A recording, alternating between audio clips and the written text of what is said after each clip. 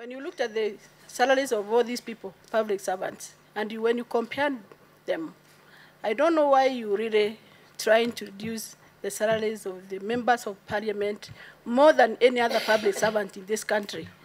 The MPs are not the ones who earn more than the commissioners and all the others.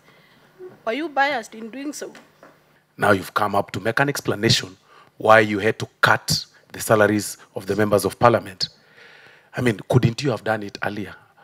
Does it show that you are arrogant?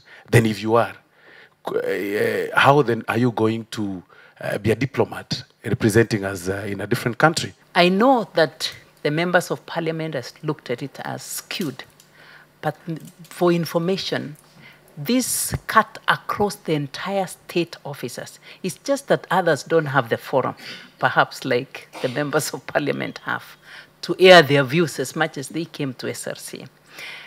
But we had to deliberately bridge the gap between the highest and the lowest. What did that mean? That we had to reduce from the president. By the way, it's probably just the members of parliament that don't understand me. The rest of the other Kenyans understand me a lot. And we relate with them very positively. And out of this and out of SRC, let's get to engage more now as the Kenyans. And the Sarah is more of a mother than probably the SRC chair that you saw. The issue of the Chinese in our country, this thing that we owe them so they can now trample on us as a country. They come in and start hawking. I've seen them hawking utensils in estates in Nairobi.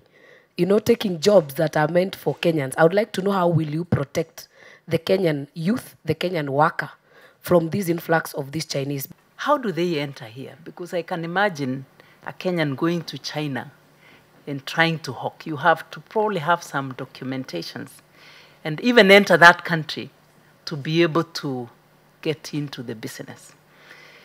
It's more perhaps of our own enforcement rules. Do we have those rules to start with? I would be busy engaging with the government of China because I need to bring this to their attention if this opportunity is given to me.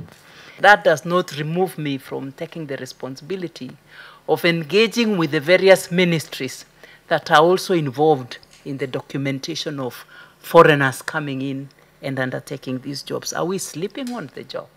Is probably something I need to pick up.